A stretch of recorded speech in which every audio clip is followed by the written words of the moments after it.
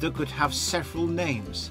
And in this episode, what I want to do is basically simplify it into putting numbers to the chords rather than the actual names.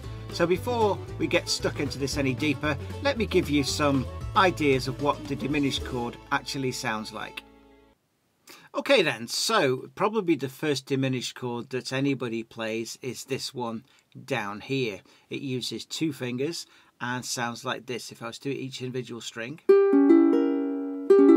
If you can't quite see what I'm doing here, just have a look at the computer graphic on the screen. Okay, so now the thing is with the diminished chord, it has a unique sound.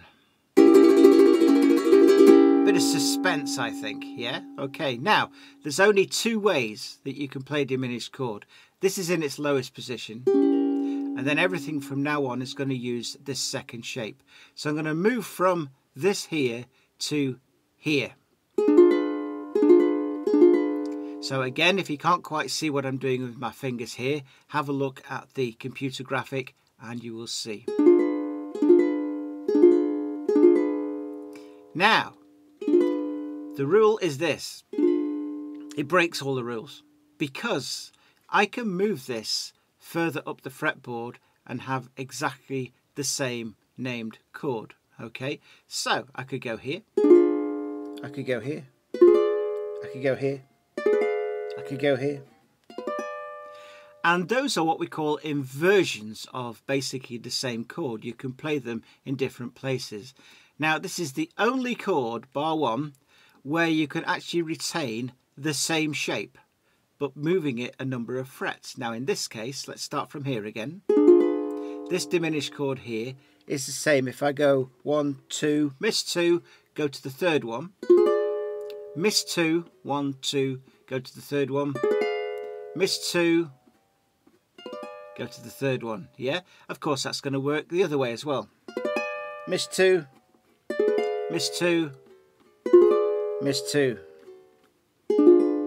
Okay, notice I haven't changed the actual configuration of the shape, yet I've had all these different places I can play the same chord, so it is rather unique.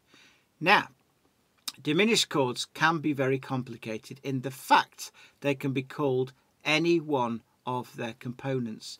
So I could actually have it named this, which if I'm picking the 4th string, I've got a G sharp there, haven't I, yeah? So it could be called G sharp diminished.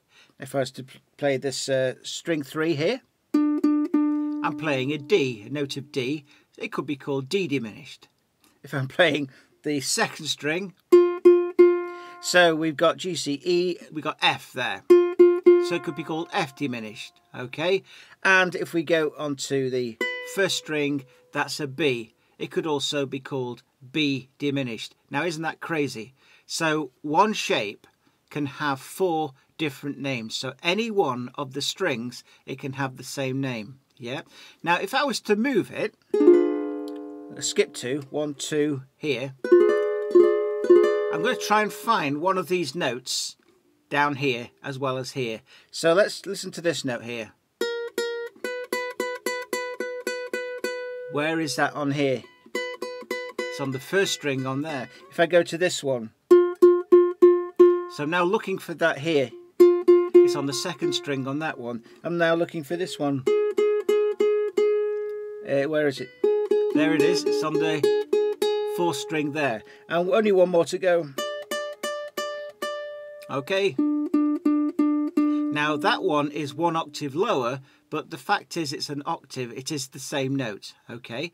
Now if I was to move up to miss 2, 1, 2, and I'm here, now I'm going to be looking here just to see where these notes are, comparing this one with the 1st one. So here we go. Where is this note? There it is, it's an octave lower. Let's try another note. So I'm playing this shape here on the 6th fret and I'm picking the 3rd string. Where is it? It's now the 4th string on that 1st shape. So you get the idea.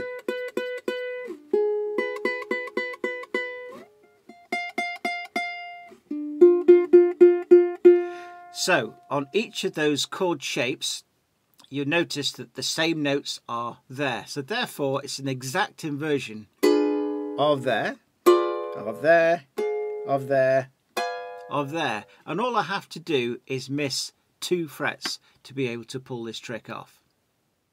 So to simplify it, rather than calling it one of the strings, so that could be one of 4 different names, no matter where it is, up and down the neck, I have a very simple way. Okay, when I'm playing this one here that we did initially, I'm going to call that diminished nut, because here is the nut. Okay, so diminished nut, that's the lowest one I can do. Then we moved up to this one, do you recall? Yeah. Now, instead of calling this any one of these 4, that one, that one, that one, or that one, I'm going to call this diminished 1. Now, why 1? Because I'm always going to go off where my index finger is. So wherever this finger is on the fretboard, we're going to call that the number. So that would be diminished 1. This would be diminished 2. This would be diminished 3. This would be diminished 4. And so on. So wherever my index finger is going to be the number. Okay, so in this case, diminished 5. So if we started off with this one here, yeah, and we skipped 2, 1, 2, now we're on there. Okay, so diminished nut is the same as diminished 3. Skip 2, 4, 5 is the same as diminished 6. It's the same as diminished 9. Okay, so who on earth would use the diminished chord? I'm going to give you some examples right now. If I was doing a song like Ain't Misbehaving, it's great for doing diminished chords. So we've got things like this. Very second chord is diminished, yeah?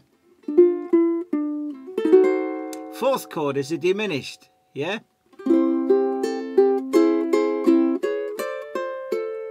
Here comes another diminished.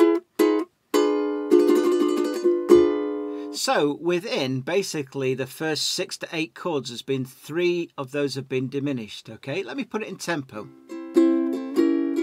See if you can spot them.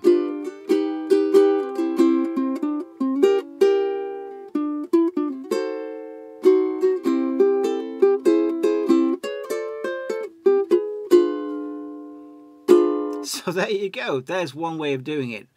Again, if we go right back into sort of classical music, there's a piece called Warsaw Concerto, and it drops in about the 6th chord in.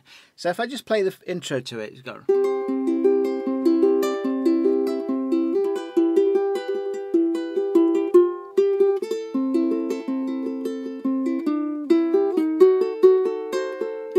Wow, doesn't that sound dramatic there? Now, as I said, that this shape now can repeat itself. So if I miss 2, 1, 2, and play there, this is an inversion of that. Again, if I miss 2, 1, 2, is an inversion of that and that. Okay, so I could do this.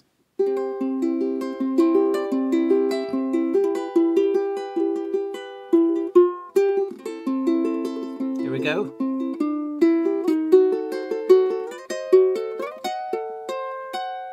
So instead of staying on that for all the time, I actually use the inversions by missing 2, playing it, missing 2, and playing it again. Makes more sense with tunes, doesn't it? So one of the most famous tunes was done by George Harrison, and he used the diminished chords as a run to great effect in My Sweet Lord. So it kind of goes like this. We've got...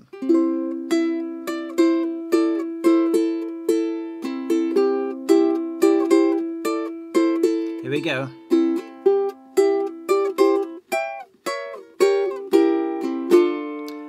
Wow! Okay, so let's look at what we did then. I went all the way up to the 9th.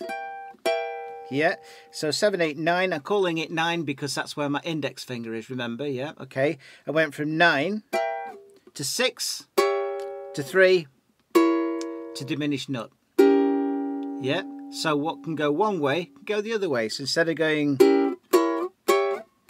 he did it that way. Yeah, and it really makes it. So